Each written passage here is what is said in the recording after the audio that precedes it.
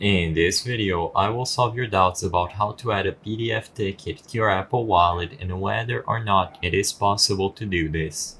If you open up the Apple Wallet app on your phone and you manually try to add your PDF file by clicking the plus sign at the top right corner of the app, you will see that the option to add documents like a PDF file is nowhere to be seen. You will be able to choose between debit or credit card, transit card, and a driver's license or state ID, but like I said, PDF is not an option here. So as of today, is there any workaround to input a PDF file or PDF ticket into our Apple Wallet? The only option you have to input a ticket into an Apple Wallet is to locate the Add to Apple Wallet button.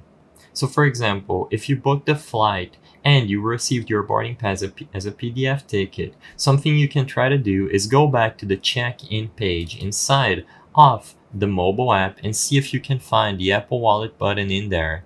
As long as you can locate the Add to Apple Wallet button alongside a QR code inside of the boarding pass, you will be able to transfer it to an Apple Wallet. However, if you do not see the button, like I'm showing you on screen, you will not be able to transfer a PDF file into your Apple Wallet.